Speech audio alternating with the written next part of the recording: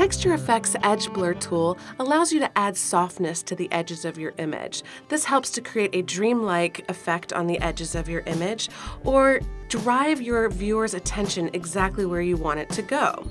To change the focus area of your image, click on the Blur Shape icon to activate the Blur Shape tool. You can resize, rotate, and drag the blur shape around using the on-screen manipulation tool. Click the icon again to turn the tool off. The blur slider will help determine the strength of the blur applied to the edges of your image. The higher the value, the heavier the blur. The transition slider will determine the hardness of the transition between the blurred area and the focused area. The lower the value, the harder the transition will be. The higher the value, the softer the transition will be.